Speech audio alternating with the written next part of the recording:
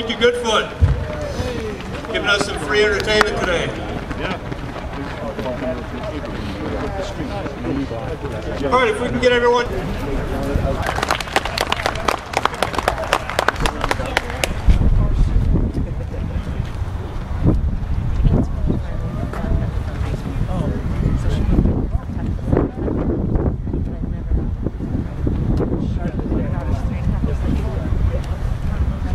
I will have no other king but King Jesus. No kings, no royalty, no tyrants, no dictators, no ayatollahs, no czars, no kaisers, no Führers, and no oath breakers.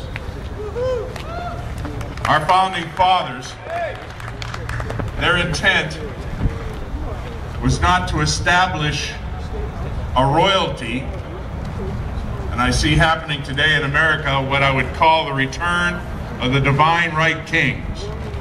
If you're having a problem accepting some of the things they're doing, they will help you by stuffing it down your throat. That is not what our founding fathers intended.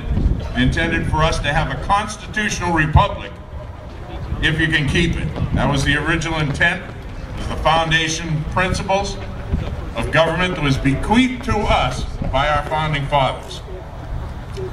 Now, I don't know how many of you know this, but do you know that the Bible actually addresses the issue of self-defense? Yes, it does. In Luke chapter 22 at verse 36, it says, "Then said he unto them, But now he that hath a purse, let him take it, and likewise his scrip, and he that hath no sword, let him sell his garment and buy one." The power of the purse and the power of the sword are two essential elements and rights that our founding fathers never wanted us, we the people, to give up. The Second Amendment, as you well know, though many do not, are emphatically written in the Bill of Rights. I call that section of that precious document, our Constitution, the Bill of Handcuffs. Why? Because the government is supposed to be chained up in the chains of the Constitution. And keeping it on notice of this: keep your hands off such rights as the right to have and bear arms. And the New Hampshire Constitution, in Article 2A, explains the original intent, I think, very well, in defense of oneself, one's family, one's property, and if called upon, the state. These are not privileges conferred upon us by whim or fiat by some tyrant who opposes us or wants to remove them when they're having a bad hair day. And they have a lot of bad hair days, don't they? When he desires that we should be peasants without so much as a pitchfork to defend ourselves with. Now remember that the Declaration of American Independence recognizes and publicizes the essential freedom and liberties as unalienable rights that we are endowed with by our Creator. That means from our conception, not an act or even approval by a government. It is not the Constitution, which I love, incidentally, that gives me the right to bear arms and defend myself. Now let me repeat that, because many people are shocked. It is not the Constitution that gives me the right to bear arms to defend myself. It's Almighty God who does. A God-given right.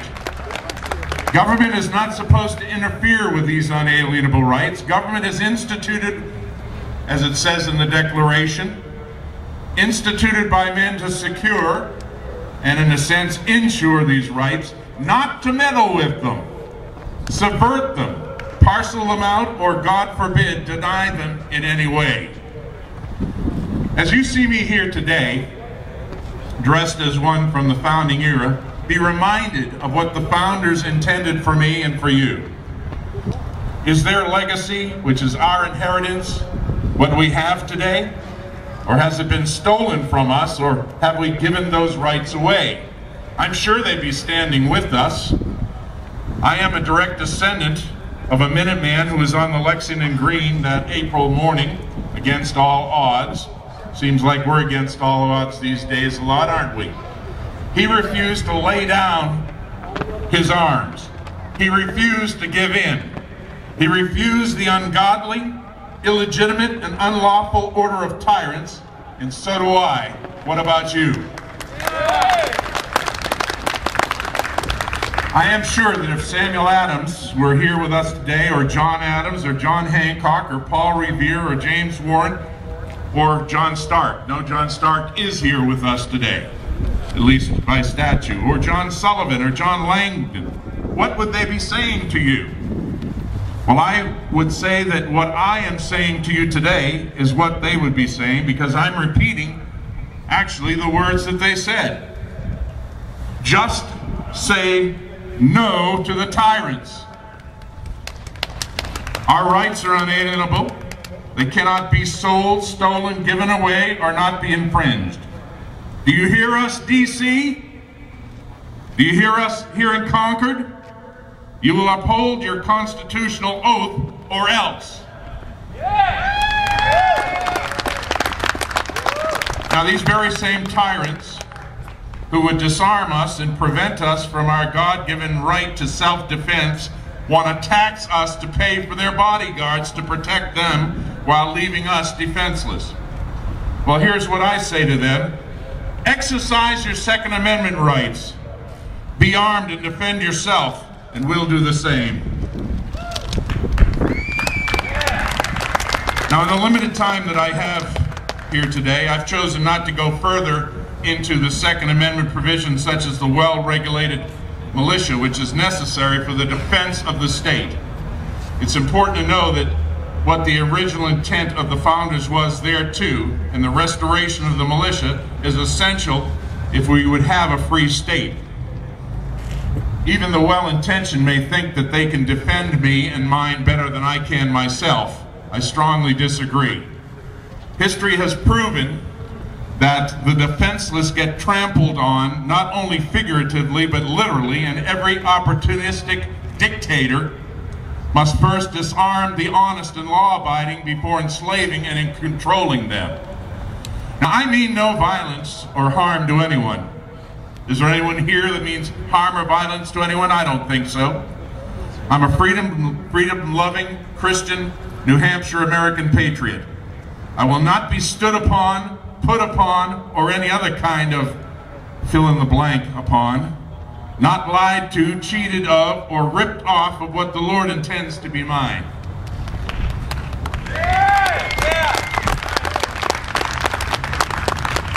Now, are you shocked at this militant kind of speech?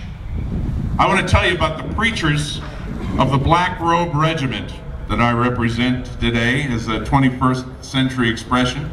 The preachers of the War for American Independence spoke this way, and they encouraged the birth of a new nation, America, with the greatest rights, liberties, freedoms, and yes, responsibilities that the world has ever known and ever seen. Our third president, there's going to be a test after this, I hope you know who that is. Who? Thomas Jefferson. Thomas Jefferson, thank you. He said, honor, justice, and humanity forbid us tamely to surrender that freedom which we received from our gallant ancestors and which our innocent posterity have a right to receive from us. We're not just here today for ourselves, are we? We're here for our posterity, for our children, just the way that they fought in those days, not only for themselves, but for their children, and yes, even